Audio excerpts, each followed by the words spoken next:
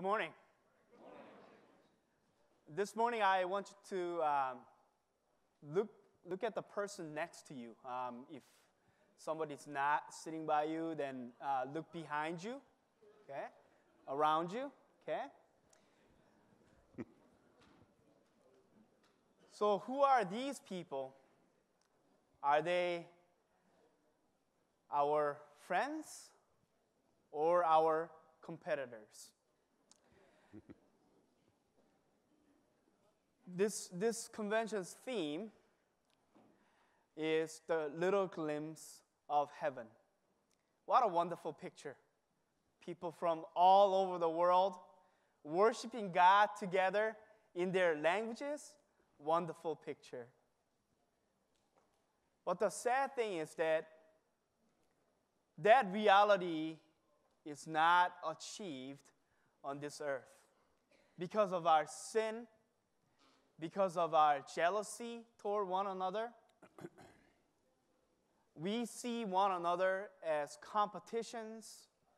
We don't see our brothers and sisters as what God sees them. Who are we? Who are we? We are the redeemed children of God. How did that happen? Through Christ. And Revelation chapter 7, the people exactly knew how they were saved. God's word says, clothed in white robes with palm branches in their hands, and crying out with a loud voice, salvation belongs to our God who sits on the throne and to the Lamb.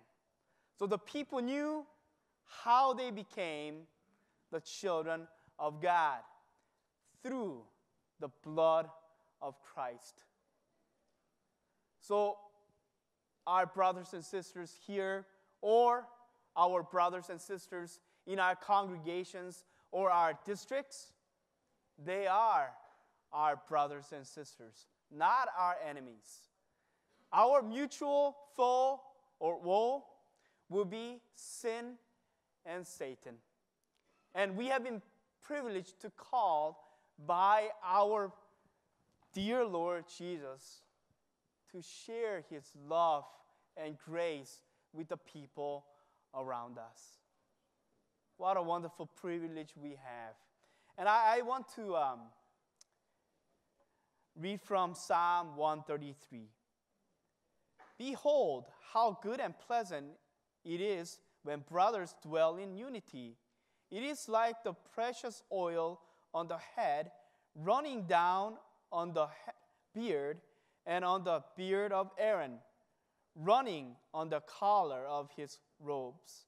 It is like the dew of Hermon, which falls on the mountains of Zion. For there the Lord has commanded the blessing, life forevermore. So who are the sons of Aaron? They were called to serve God's people. And now, we have been called by God. Maybe some to our public ministry, but as Christians, we are here to share God's love and bring unity to this broken world. You might say, I am not eloquent to share the gospel with the people around us. I am dealing with different issues. I am going through financial difficulties. If we look at ourselves, we are going to notice the limitations that we have. But where does the power come from? Where do we get the salvation from? It is none other than Jesus, our Savior. God himself, the Alpha and the Omega. He is with us as we carry out this ministry of reconciliation and sharing the peace of Christ with the world. Not only with the world, but in our congregations and our districts. My brothers and sisters, the people around us are the precious soul bought with the blood of Christ. When Satan tempts us to divide us, we need to remember the wonderful picture of heaven. We have been called by God, the gospel, to be instruments to extend what Jesus had won for us on that cross. I want to share with you from Paul's words.